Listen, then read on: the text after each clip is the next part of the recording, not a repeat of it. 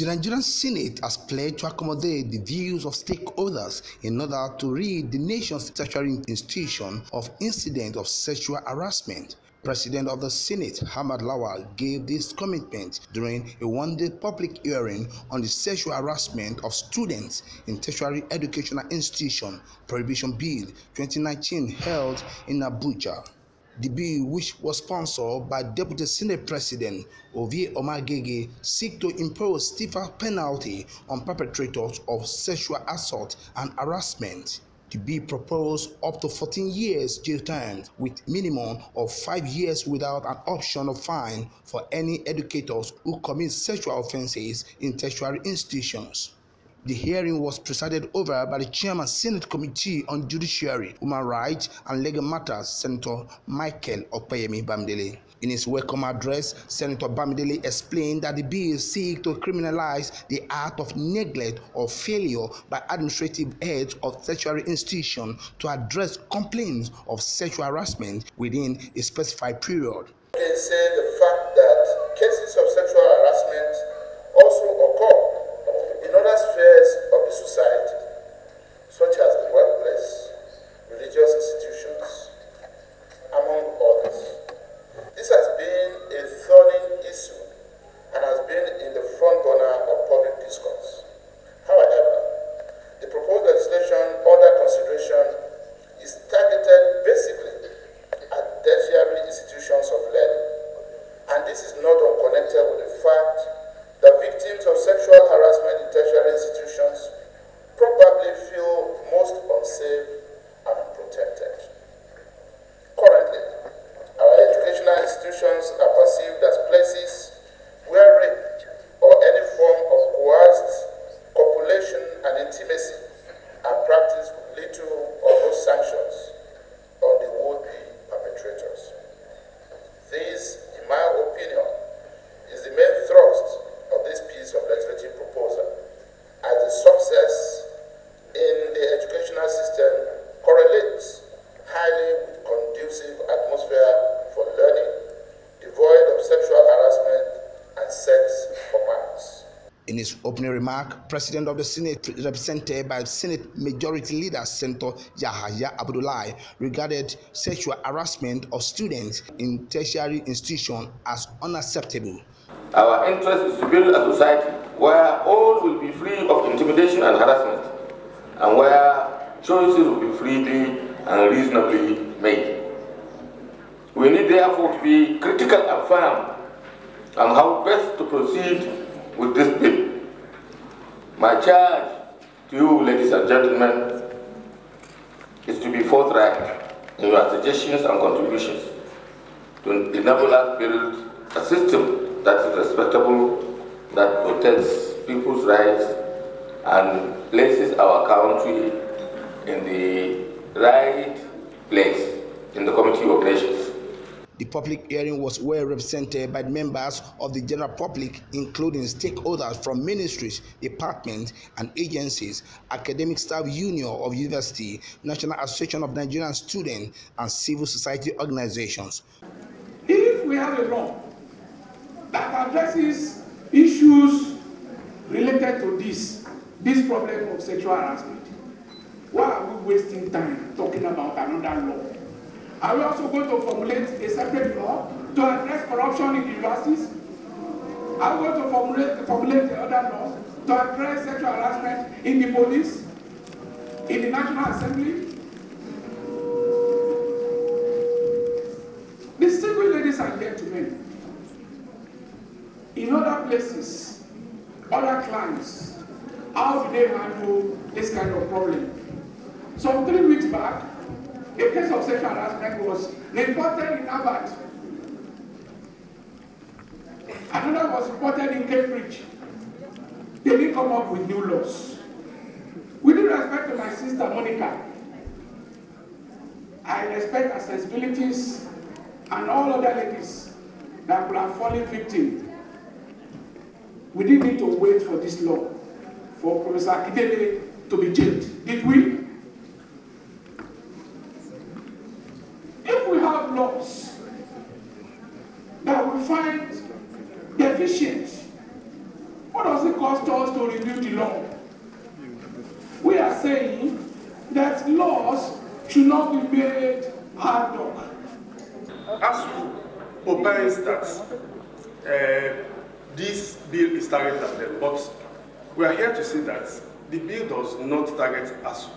What the bill does is that every legislation ordinarily has a target. We have different legislations that have targets. For instance, we have the section 37 of the Criminal Code, which creates offenses for disclosure of official secrets, which can only be committed by a person employed in the public service. This does not target ASU. It targets official, those who are covered by section 7 by that provision. We have the Criminal Code also creates the offenses of judicial corruption, which can only be committed by judicial officers. So we can see that legislation must have a targeted audience. So also the anti-sexual harassment bill, which is targeted at the members of ASU being one of them, but not discriminatory, because every bill or piece of legislation must have a target. I would like to go straight to the comment made by a presenter here. I would like to disagree when he said that students seduce lecturers into sexual harassment. Now, if you look at the power dynamics of the relationship between students and lecturers, it is obvious that there is only one strong person. The other is the weak person in the relationship.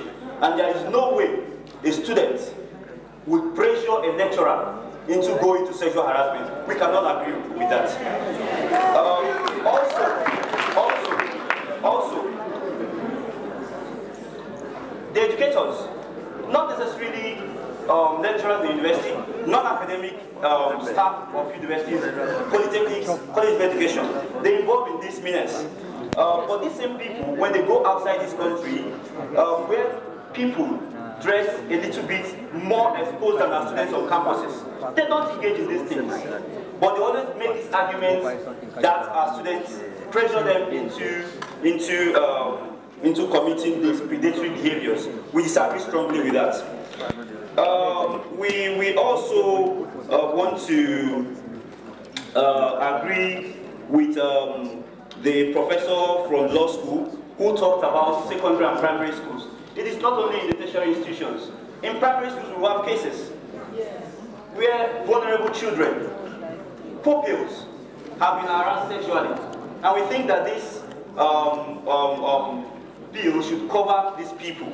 In creating the offense and should be removed. The word or felony should be removed as reference to offense is sufficient.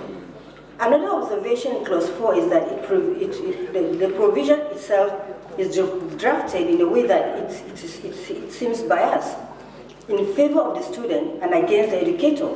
The offense created in clause 4 covers only instances where the educator commits an act of sexual harassment against the student.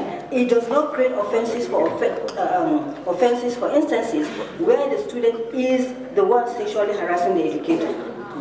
So today we're actually talking about sexual harassment.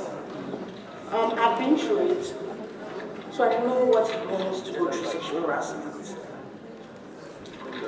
From the bill, they only emphasize more on punishment. They didn't really talk about most of the preventive measures, like students going into offices to meet lecturers. Most times we don't do the going in. We have governors, like school governors that do the going in. And most of these governors tend to have interactions with the lecturers. And they tend to have like lecturers saying, oh, you can bring a babe for me now, can't you do that? They do that in school. So most of the students, like we're the ones that really don't know what's going on. And people tend to term it as, oh, she dressed very vulgar, that was why the lecturer harassed her. It's not in that case all the time. And it's not always the case that the student is not really so intelligent, that's why she's being failed. You saying that we students might maliciously get the lecturer involved, that is not possible. It's definitely not possible because you always go through a panel And the panel will find out if truly the student actually maliciously incriminated the lecturer. But hope you know most lecturers are in cahoots with each other. Like, I did not get my certificate. I was denied my certificate because Professor Akindele went to jail. So they felt, oh, she could incriminate Akindele, then she's not going to get a certificate. We kept going in and out about this certificate, and they kept saying, oh, she failed. She can either come back and receive all the courses again, which is not possible. Recall 8th Assembly of the Senate, under the leadership of Bukola Saraki, had passed the bill titled Sexual Harassment in Tertiary Education Institution Prohibition Bill. The bill was, however, rejected by the House of Representatives when it was sent for concurrence. Then Femi Gbajabiamila, who is now the Speaker of the House of Representatives, has argued that the bill did not take care of other spheres of the society, like workplace, religion, institution, among others, an argument which was adopted by many members of the House. The reintroduction of the bill comes after the BBC documentary exposed 2 lecturers of the University of Lagos and a lecturer of the University of Ghana of sexual harassment.